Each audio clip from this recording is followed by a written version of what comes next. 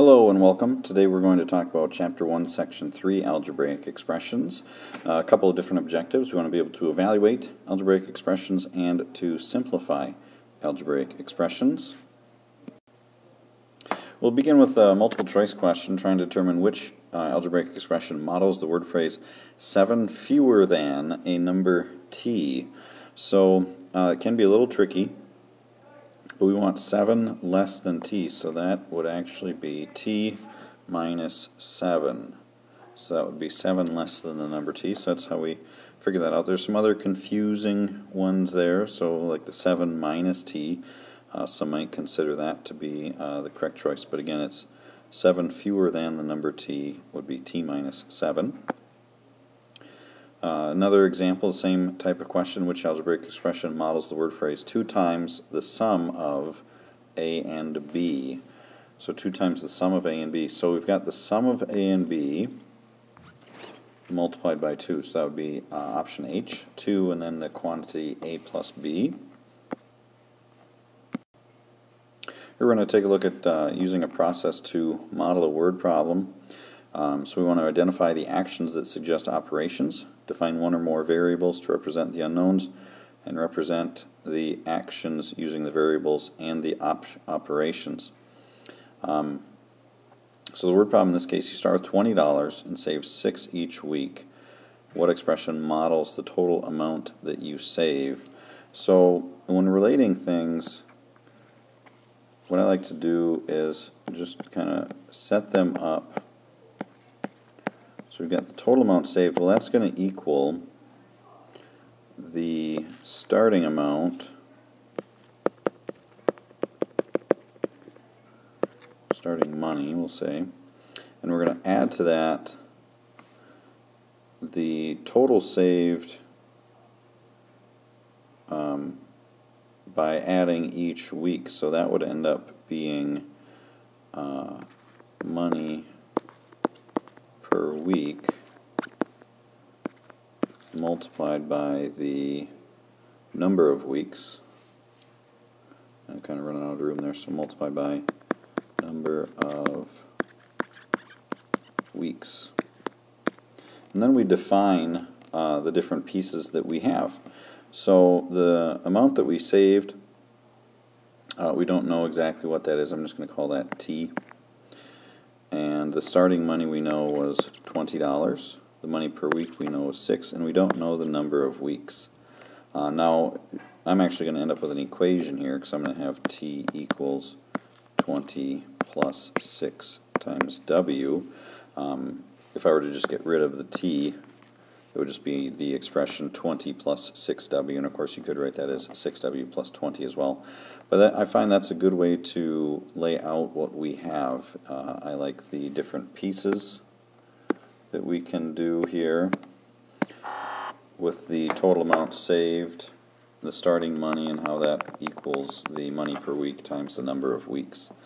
And then you go through and you can fill in just what each of those equals. So here's another example of the same thing. We've got the word problem. You had $150, but you were spending $2 each day. What algebraic expression models the situation? So we've got the similar situation where we've got the starting money, and we're going to be subtracting the money spent per day multiplied by the number of days. And so then we can define each of those pieces. So the starting money was 150. The money per day was 2. Number of days we don't know, so I'm going to call that D. So actually putting that together with the operations, 150 minus 2D would represent, would be the expression to model that situation. When evaluating an algebraic expression, what we do is we substitute a number for each variable in the expression and then simplify using order of operations. So starting with this one here, they tell us A is going to be -4 and B will be 5. So we go 7, and then instead of A we put -4. And instead of B we put 5. and we evaluate based on order of operations. So order of operations says to do parentheses first. So actually get a 0 there. The parentheses there around the 5 are just showing that that's multiplication. We can actually do both those multiplications at the same time. We end up with 0 plus 15 minus 8. So really just 15 minus 8, and we come up with 7. So using order of operations, we'll always come up with that same value. Another example, they give us x is 1 and y is 1/2, so we get 1/2 plus, now we got to be careful when we plug the 1/2 in for the y, we really need parentheses to show that we're squaring the entire 1/2. We would do the exponents first, so 1/2 plus squaring 1/2 gives 1/4. Adding fractions, hopefully you know what this one is, 1/2 plus 1/4. If you need to, you can make it so they have a common denominator. Multiply 1/2 by 2 over 2. Add the 4th, we get a total of 3/4. So again, also some fraction work there, which is always good. Same sort of question.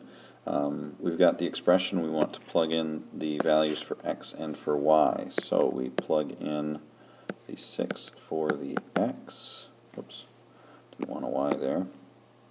And then the negative 3 for the y. So we work inside the parentheses first, and inside the parentheses we have a couple of exponents, so we can do those at the same time. So we'd square the 6 and get 36, square the negative 3 and get a positive 9. So you're going to have to be careful there. Still need to work inside the parentheses. Taking 9 away from 36 gives us 27. I would work on top of the fraction bar first. We get 54 over, oops, not 54 over 27, 54 over 3. And then we divide the 54 by 3, and we get 18. So again, careful work with order of operations can get us to the correct answer. So here we're going to talk about terms. Terms can be a number, a variable, or the product of a number and one or more variables. Coefficient is the numeric factor for a term, and a constant term is a term with no variables. This expression shown here has 3 terms, the negative 4ax, the 7w, and the negative 6. Negative 6 is a constant term, it has no variable part.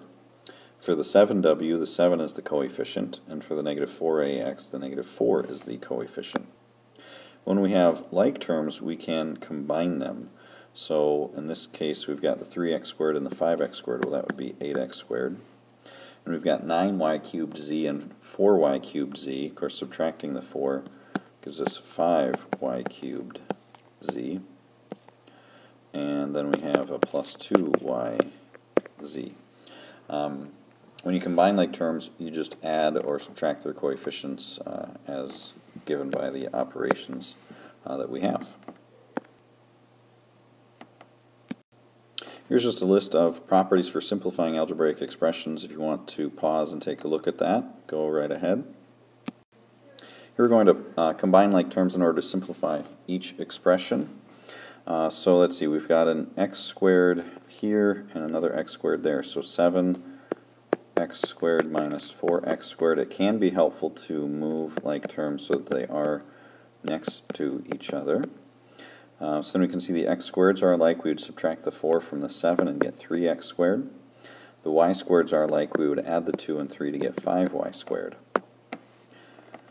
Now with example B here, we'd have to distribute the negative through the parentheses. So negative 3k minus m plus, and then we would distribute the 2 through 2k minus 8m. And now we can combine the k's, negative 3k plus 2k minus an m minus an 8m. So we actually end up with a negative 1k, so negative k, and a minus 9m. Same sort of problems, combining like terms. And again, you don't have to move them around. You might just look at it and say, okay, I've got a negative 4j squared and a j squared. So that's negative 3j squared minus 7k and a plus 5j. So those two aren't like terms. And of course, the j squared and the j can't be combined. Here we have to do a little distributing, so minus 8a minus 3b. Distribute the 10 as well, so plus 20a minus 50b. So we can combine the a's, we get 12a, and combine the b's, negative 53b. And here's some problems for you to try and give a shot. Hopefully you find that they make sense. And thanks for watching.